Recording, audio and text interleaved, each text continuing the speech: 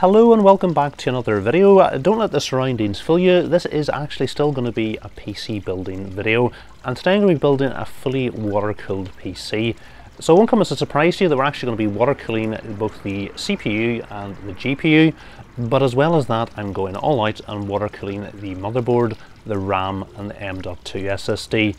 What might surprise you is I'm actually going to be water cooling the power supply, if you've heard of that. And as well, I'm going to be water cooling the case.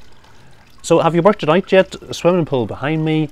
This means this is another one of my crazy PC building challenges, and I'm actually going to be building a PC underwater. So the parts are at the bottom of the swimming pool behind me, so let's jump in and get building.